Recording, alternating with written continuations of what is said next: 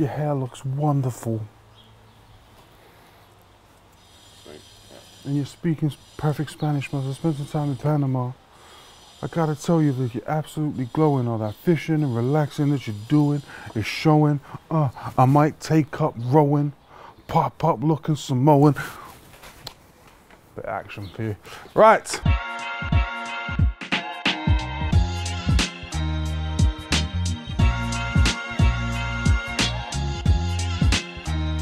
We're back, ladies and gentlemen. Welcome to my garden. It's Sunday Sessions. We're here again. Today we are doing a little squid dish. Squid, wild garlic, couple anchovies, young basil, a couple blistered tomatoes. Summertime vibe, you get me? So firstly, let's start off with some squid, right?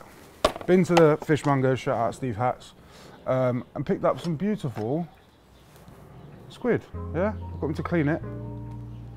So, all we're gonna do is I like to take the end off first. And then in here, we've got a little slit that our knife can run straight down and fan her open, yeah? So, also, that was very satisfying. I sharpened my knives yesterday, so it's always good to have a really sharp knife. Then we're gonna scrape this gunky shit out.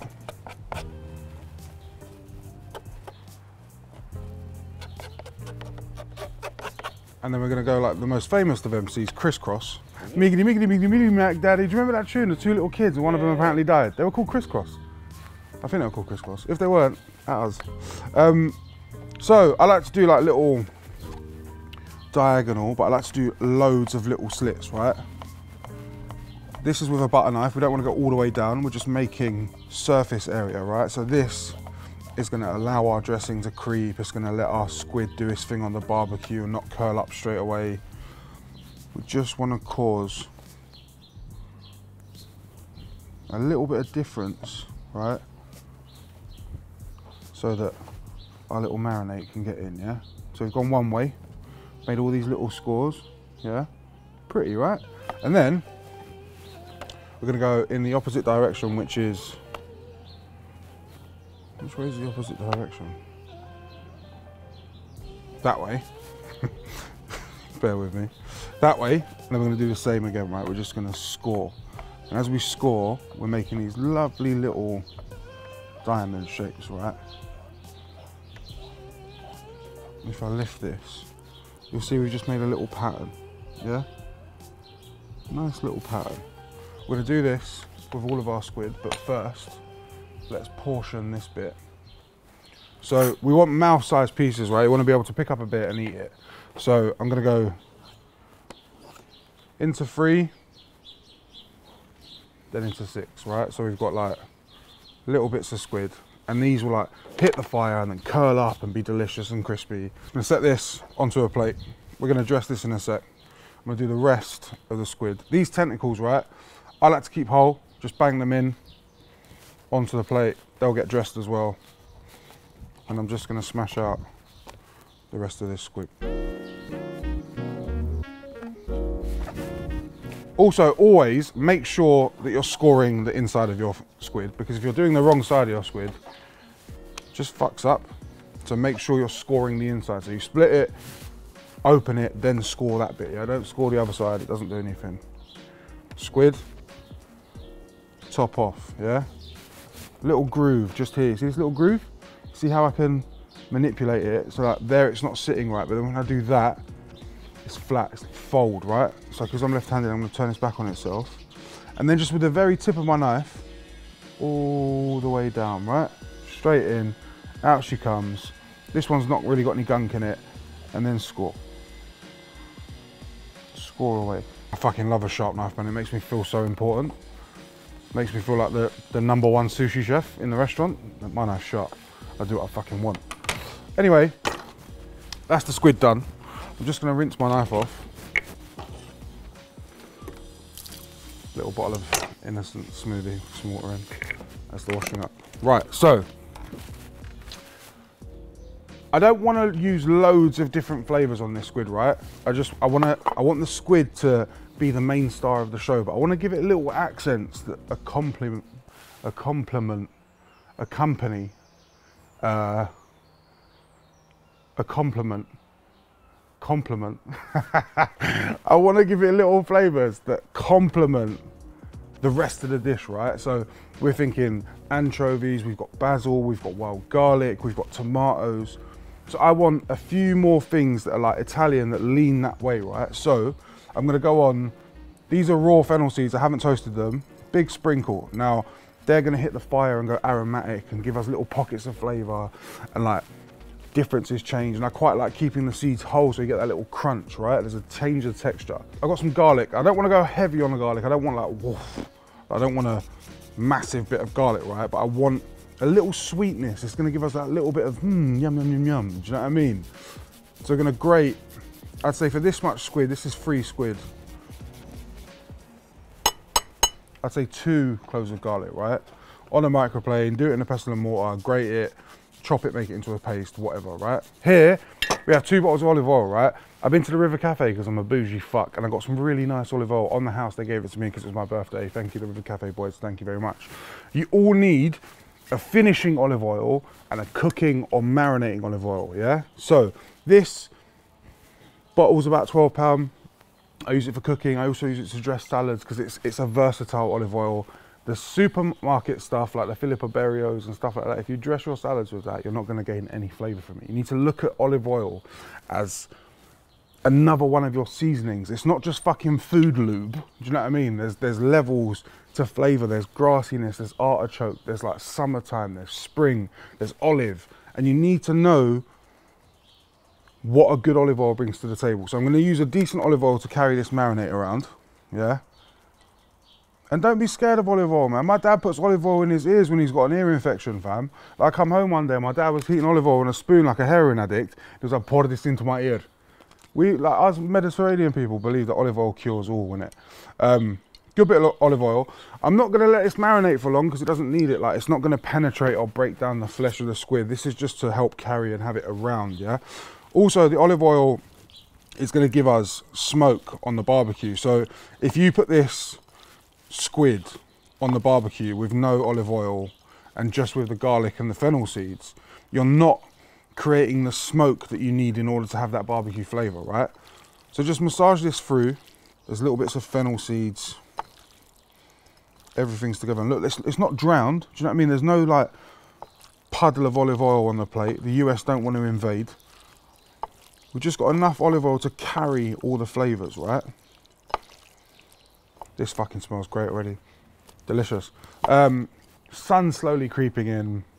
It's one of those dishes that I want a glass of white wine, I want to sit, I want to eat all ingredients that are fucking thought about and in season and delicious, and pretend that we're in like the south of Italy, but we're in a garden in fucking North London, innit? I'm gonna go wash my hands, I'll be back in a sec. Right, give the board the old flip. Now, I've got these really beautiful, these are called tiger tomatoes, right? Because of the stripes, they've got little green stripes that go through them. They resemble a tiger, right? These, although they're great raw, biker gang, although they're great raw,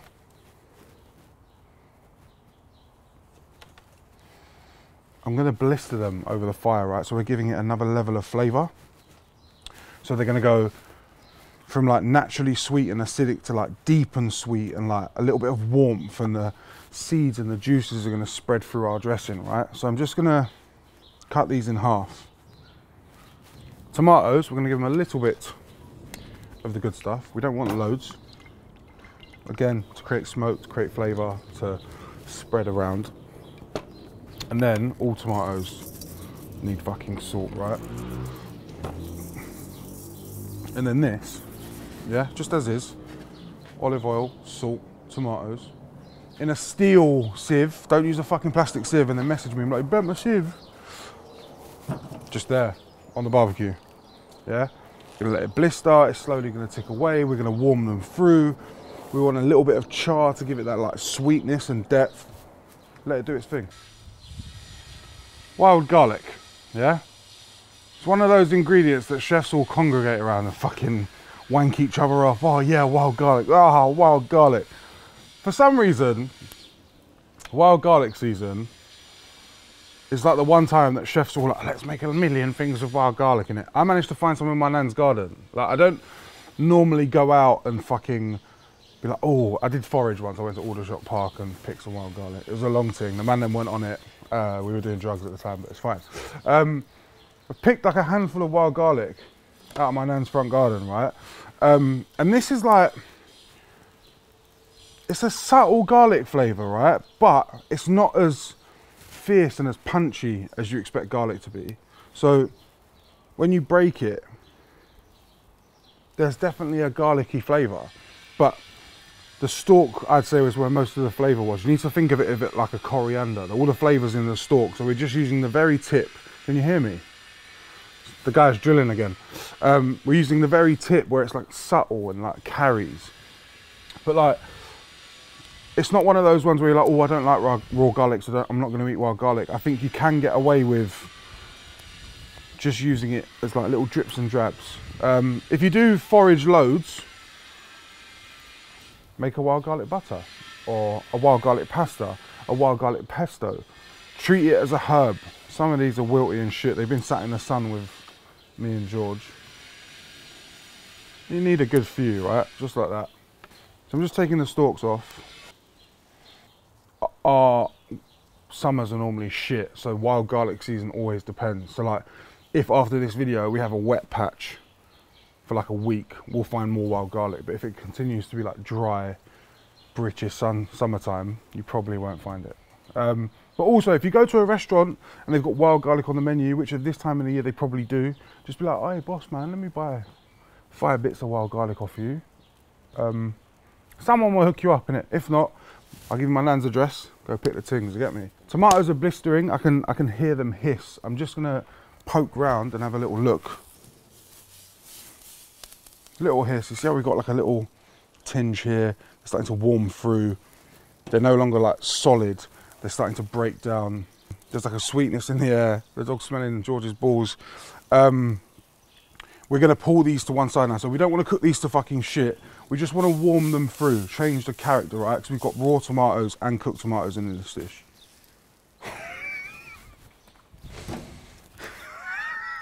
The dog's pissing right under the table. There's an entire garden. And the dog's decided to come piss under the table because he's pissed off. Bitch ass. Yeah, you, bruv. Why have you pissed there? King, bruv. Alright, these tomatoes are done. We're gonna get our squid onto the grill. Right, so I've tried to lay my squid score side up with a nice bit of salt. Squid goes down.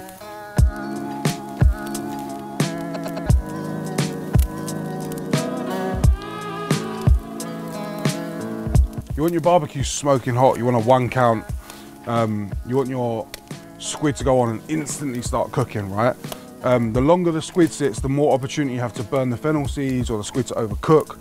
So we want to go on hard and fast, as quick as possible.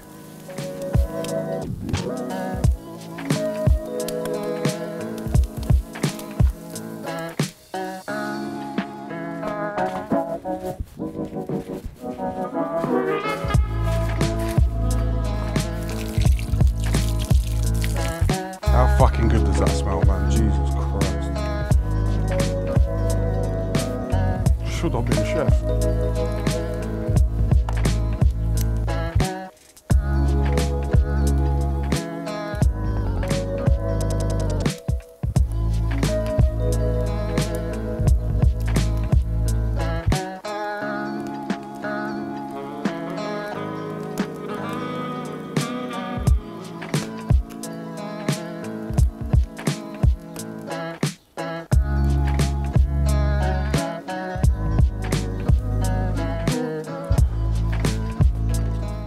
I put my squid down, didn't touch it. You've just seen the visuals of it going like this, right? It's now time to turn over. So, I'm gonna go with this piece here. Fuck off, son of a bitch. Deep caramel, and like, you've got the sweet smell in the air from the squid. The fennel's starting to blister and it's giving us like aromats. Just beautiful bits of grilled squid, man. For me, this is like very much holiday. That bit can fuck itself.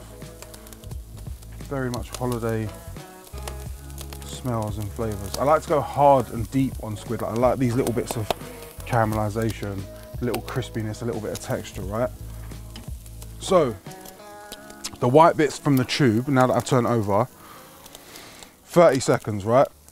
It turns, it's done. I'm gonna rest it in this little sieve that the tomatoes are in, just while the tentacles continue to cook off. The tentacles need a little bit longer. There's more meat and body in the tentacle, so we just need those to have a little bit of extra time, right?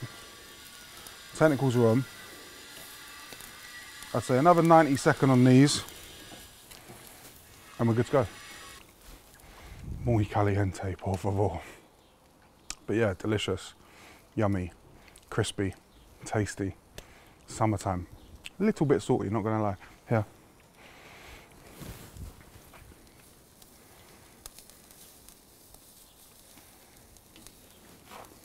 Nice.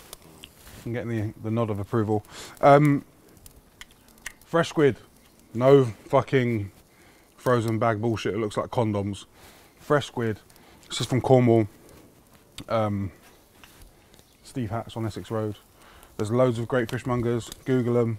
Find out. 9 times out of 10, a restaurant that you like that serves fish will give you the name of their fish supplier. Support your local dealers. Eat good fish. Eat sustainable British ingredients. Yes, it costs more money. I'm not going to lie to you. Inflation, the war, all this shit that's going on, price of food and vegetables has gone up. But I'm not telling you to eat like this every week. I am telling you to. No, every other week I'm telling you to eat like this. Once in a fortnight, you can afford to be like, gonna pop down the fishmongers. And just don't fucking throw barbecues for 10 people. Have a 2-man barbecue. Have you and your girlfriend, you and your boyfriend. They, them, do you know what I mean? Do what you need to do. And just have a little 2-man thing, 2 women thing, whatever. I don't often throw barbecues for loads of people anymore because it costs so much fucking money. That's all of our squid. Delicious, beautiful, blistered, amazing, flavoursome, tomatoes, yeah?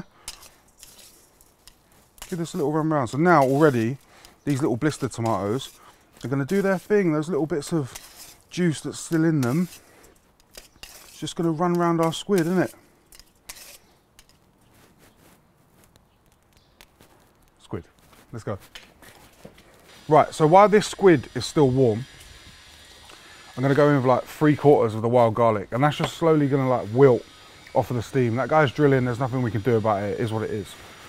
Just give this a little stir, and the wild garlic will start to wilt, yeah? I'm gonna put this all into this bowl, and then we're just gonna dress it lightly. We're not gonna do anything fucking super special or anything like that. But what I do want is a really beautiful tomato, right? This is what tomatoes look like when you go abroad. This is the tomato they'll put in a cheese sandwich, yeah? Not our stupid tomatoes. Just nice wedges of tomato, right? Look at that, look. Vesuvio, the Americans call them hillbilly. Just fucking great tomatoes. Little bite-sized pieces, right? So now we've got sweet in here, we've got garlic, we've got fennel, we've got blistered tomato. This is gonna give us a level of like vibrancy and acidity, and for me, I fucking love a good tomato, bro. Like, it's one of the next tattoos is a good tomato tattoo. Right, that's in. Tomatoes are desperate for salt. So now we're gonna season these tomatoes. We're gonna add a splash, just a little bit on the tomatoes themselves, and they're gonna bleed out their juice, right? This is creating a little dressing in our bowl. Here, I've got some anchovies. I'm just gonna tear in like 3 anchovies. Now, I've got some young basil, which is basically, if you buy a basil plant, the young basil's the ones that grow nearer the bottom, really small, quite sweet and delicate in flavour, not as punchy as a big leaf. And then, we're gonna olive oil the whole thing. This is the good finishing oil now, right? So this is like pepperiness, artichoke, grass, olive, those kind of flavours. Season the whole thing. Give it a little toss. So it's like a warm squid salad, right?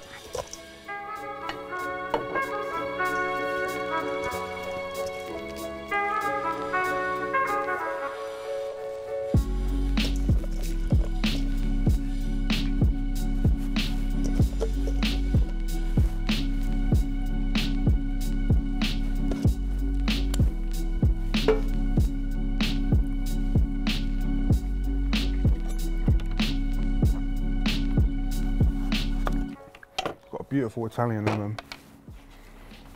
I'm just gonna go some lemon juice over the top. Bring that acidity back. And then to finish, just want a couple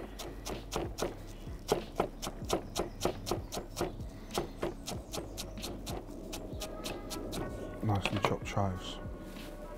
Just over the top like that.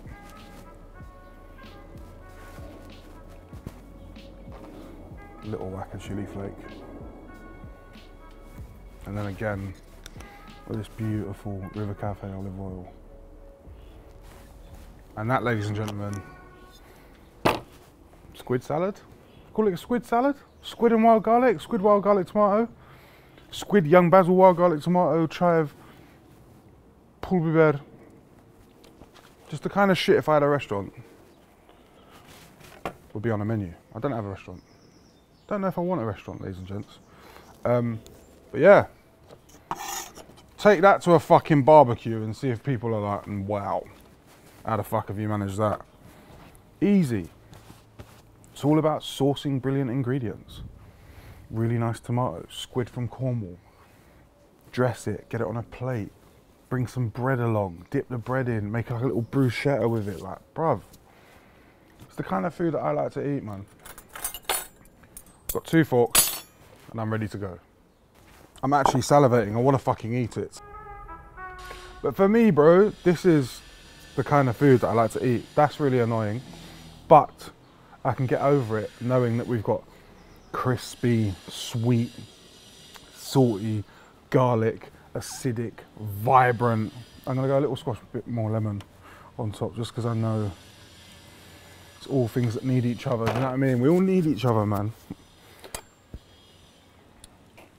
Gonna go in for the kill. I want a bit of tomato, a bit of squid, a bit of anchovy, a little bit of blistered tomato here. You see the way the blistered tomatoes like crept into this sauce in the bottom? A little like ready number. It's fucking great, bro.